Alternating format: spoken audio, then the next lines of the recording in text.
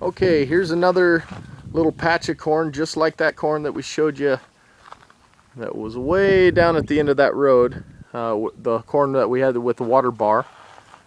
This one is just right next to our house. We kind of used this little section of roof that we don't have a gutter on to divert all this monsoon rainwater down here. As you can see, it kind of collects in this berm. I had this hay bale here because we were getting a little wind when this corn was, 6 to 12 inches high, just to kind of stop the wind a little bit. We got a little blue barrel right over here, and that's been collecting this water that's coming off this this little corner here, and it's actually fills up pretty quick. We got quite a bit of rain here recently. I've got a little spigot on the bottom of it, and I'll show you if we can see here.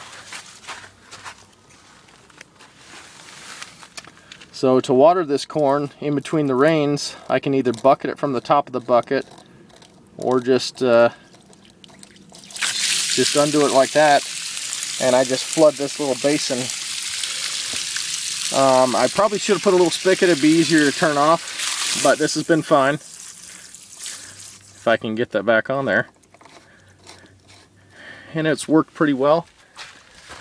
I'll show you, this corn isn't quite as tall as the one that we had at the base of the road, but it's up there as well, at least for this native stuff. And just remember, this is stuff that we haven't been watering with any water except for the rainwater. Except for when we started it, we used a little bit. But as you can see, I'm 6 foot.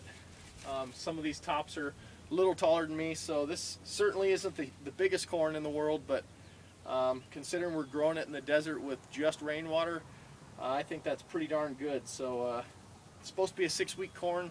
I think we're at about 7.5 or 8 weeks now, and we're going to harvest it here in the next day or two. So it's been a little longer than we thought, but overall we've been pretty impressed.